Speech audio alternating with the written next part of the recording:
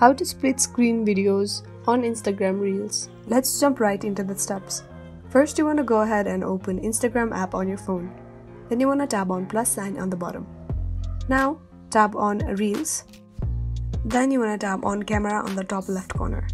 To split screen, you want to tap on layouts on the right hand side corner.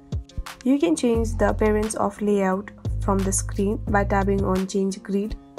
You can put the split screen to any of these. You can put either this, or any of these.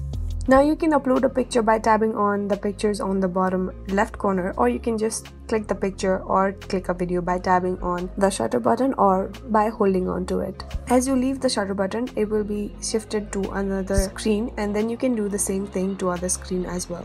When you're done, leave the shutter button and tap on the tick mark. After that, you want to tap on next just beside the shutter button. Then tap on next again to upload, but before that you can also go ahead and edit the video.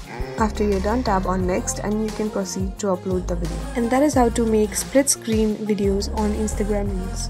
I really hope this video helped you out. Thank you so much for watching till the very end.